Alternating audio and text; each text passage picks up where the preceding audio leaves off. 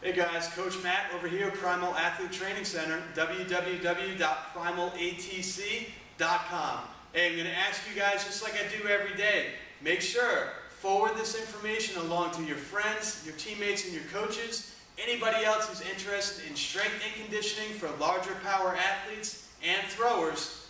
This is the place where you should be coming to get more info. This is the place you should be coming to get your technique questions answered on a daily basis.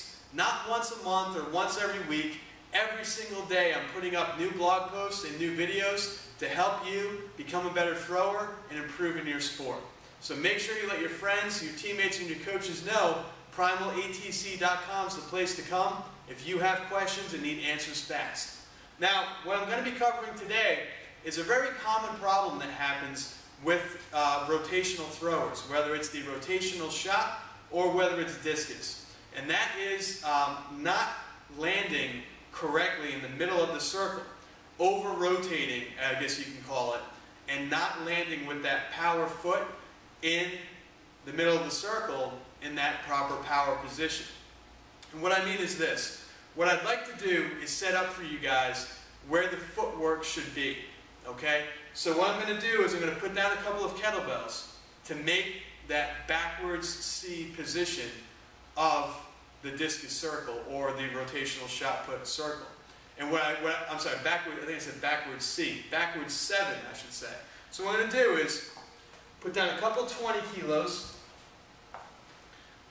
to identify where my feet would be starting. Back them up just a little bit for you guys. So my feet would be starting right around this area. Okay? The middle of the circle I'm going to mark with this red 16 kilogram. So the middle of the circle is going to be somewhere around here. So again, we're going to stand, we're going to turn. That's going to be the middle of the circle. And then where the blocking leg ends up, I'm going to put right here. So what you should see is it kind of looks like, when you look down at it, it looks like a backwards 7. You've got the top of the 7 right here, and then you've got the tail of the 7 going down right along the left sector line. I always like to use the left sector line because if you continue to cut straight across the circle, it's going to make the bottom half of that number 7. So this should hopefully show you guys what I mean, but what we're concentrating on today is this position right here, which is the center of the circle. This is where your foot should be hitting close to every time you drive in the middle of that circle. So keep this in your head. I'm going to move these kettlebells away. Keep this in your head because I want you guys to identify where the middle of the circle is. Okay? So let's get these out of the way. Get these 20s out of the way. Get this one out of the way. Alright, so hopefully you still have in your head where that is. So what I'm going to do is demonstrate what the email to me the other day said, which is the person was not landing. That power leg, that power foot, was nowhere near the middle of that circle. So what it looks like is the person more than likely in the discus, they're starting out, they're getting low left and long, low, left and long, and they're over-rotating, boom, over to the left half of that circle. Instead of driving right down the middle, they're over-rotating and they're landing way over here to the left half of that circle. Now what that's going to do is that is going to, when you finish the movement, your hips are going to be open, and when you throw, you're going to be throwing down the right sector line. Right sector line is like a magnet for right-handed high school discus throwers. And it all has to deal with footwork. So if your footwork is not correct, if this power foot, power leg is not landing somewhere near the middle of that circle, you're going to be throwing down the right sector line like crazy. Now let me show you the #1 problem that happens with high school throwers as to the reason why this happens. When you're in the back of the circle and you get low, left, and long, you have to keep in mind that this is a rotation. It is not a spin. And what happens a lot of times is even if the athlete gets low, left, and long, they will continue to rotate in a 360 and never drive down the middle. They'll just simply rotate in a 360, and what will happen is that power foot will end up way over to the left because they're rotating like this, and then they're just planting the foot down. What do you think is going to happen? You've got this long right leg, and when it's going to plant, it's not going to go right down the middle. You need to extend, okay, picture this in your head, extend that tail, the leg, the bottom of that 7, all the way outside of that circle. So when you get to where your foot is now hovering over, you need to start to drive down the middle of that circle. So it's actually, there's a slight pause. So when you're turning out,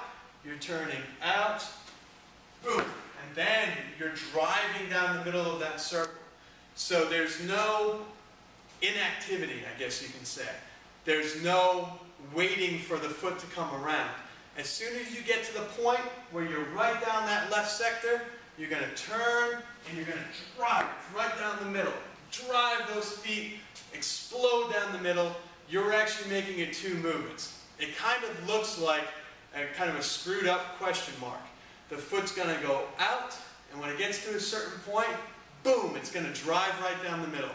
So it's like a question mark. The foot's going to come out. When it gets to a point, you're going to take a slight pause. We're talking like a 1/10 of a second, a 1/4 of a second pause.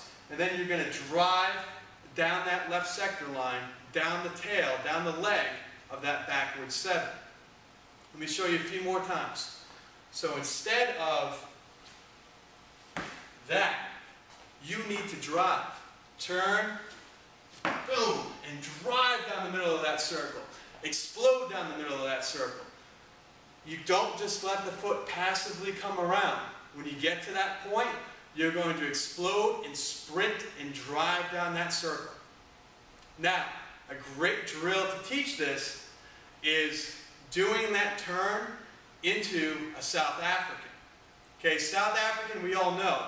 And a lot of times what you see with high school guys is the South African looks fantastic. Then when they put that little turn on it, it gets just thrown in a pile of dump, and just a crap pile.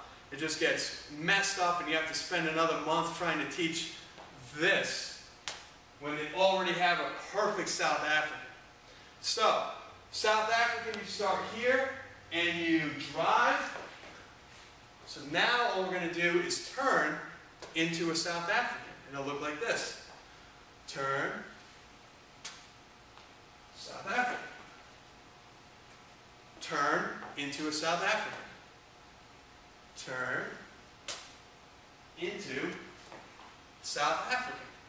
And eventually what you're going to do is you're going to stop putting the foot down outside the circle. It'll look like this. Turn, South African. Turn, South African. Turn, South African. So hopefully this explains to you guys one of the most common problems with beginner throwers, especially high school throwers, when they start to begin the full rotation, when they start to begin the full discus throw. Hopefully I did a good job explaining it. Please let me know your thoughts. I know there's always people out there leaving comments, leaving questions. Please continue to do it. I love answering. Something I do here at the end of a long training day. Bang out a video or 2, help you guys out. It's Coach Matt from Primal Athlete Training Center, Cranston, Rhode Island, www.primalatc.com. Make sure you keep checking us out. Make sure you let your friends, your teammates, and your coaches know about primalatc.com and how we're helping thousands of throwers all around the world improve their technique on a day-to-day basis. Hope to see you soon.